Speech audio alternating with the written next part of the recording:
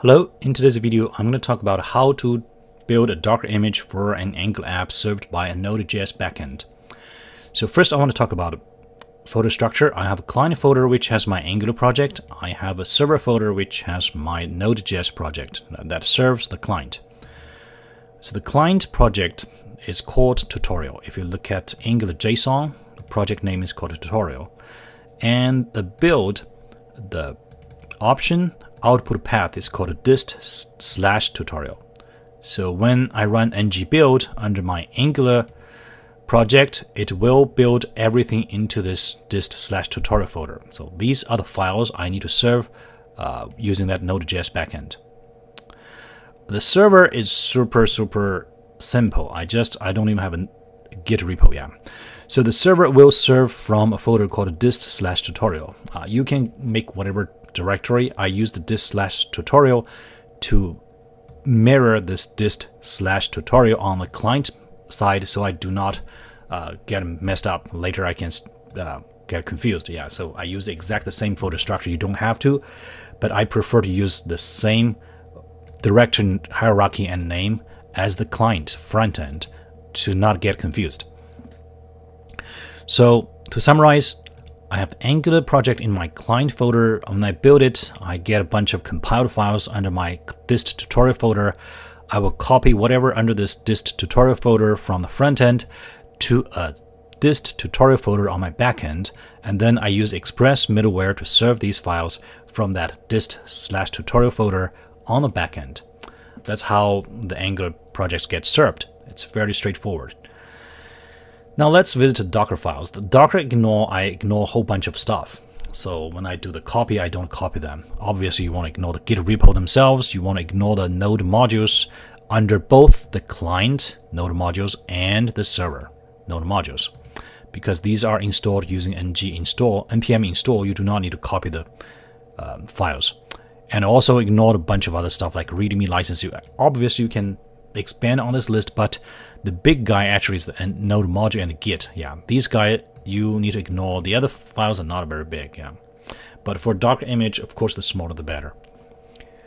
So after this Docker ignore file, let's take a look at the Docker file itself. So I use the 3-step build, which is very straightforward and simple. In the first step, I use the Alpine Linux Node version 14, which is of course downloaded from Docker Hub. This Alpine Linux is very small. The Alpine Linux itself, the image is like 5-something megabyte. And with the Node.js version 14, it's still relatively small. Yeah. So based on this base image, I call this first build step client build. And I create a folder called app. So this folder is a folder under your Docker image. It's not a folder that you can find in your local file system. Under the app folder, I copy everything Angular to that app folder, and including the package.json files. And of course, this node module, etc. will be ignored. They will not be copied. And then I install the packages, and then I build this Angular project based on the Angular project. I would compile these files, dist tutorial. After the ng build, I will have these compiled Angular project under this dist/tutorial folder. And I need to use node_modules/bin.ng build, because in the Docker, I do not have Angular CLI installed globally, so the ng build will not work. So I have to use this node module, the ng build. That's the ng CLI installed with my Angular project. Of course, you can use npm install global at Angular CLI in your Docker, but I don't think it is necessary because you're not going to do any development work under the Docker image. So just leverage the Angular CLI installed with your Angular project. Will be sufficient. And you can of course build for production or build for development, doesn't matter. Yeah, whichever you want. So that's the first step. You copy your Angular files and you build this dist tutorial compiled files. The second step is called server build. You copy all your server files, your server.js and package.json. So this package.json on the server side, I just use the Express. In production, of course, you will copy a whole bunch of other packages like cores or whatever. Yeah, but here it's so simplification. I just use the Express. Now under the server folder, let's look at Docker file. I copied this server files under another app directory. Again, I named the base directory as app for the second step build. This app is different from this app.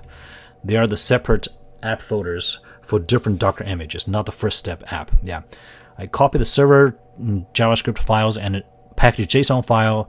Then I copy the build or compiled client, this guy, this tutorial, these files. I copy these compiled Angular project into a dist tutorial directory on a server project. So this guy, app dist tutorial, refers to the app dist tutorial from the client side, this folder. And the second app dist tutorial as a folder from the server side. They are different. I used exactly the same name and hierarchy, but you do not have to. You can call the first step the folder like client. You can call the second step the folder server. You do not have to call them the same name. And you do not need to use the same folder directory. On the server file, you can serve the Angular project from a different directory than the dist/tutorial. I happen to use the same name, just I want to keep things consistent, so it's personal preference.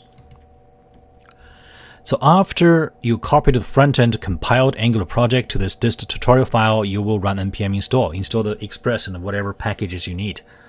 And here use --production because you do not need to install those development dependencies because you're not doing development work in the Docker.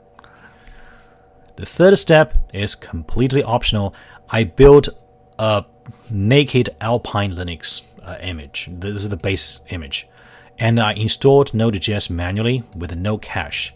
The reasons is that the smallest Node.js version 14 Alpine image is over 70-something megabytes. It's still big.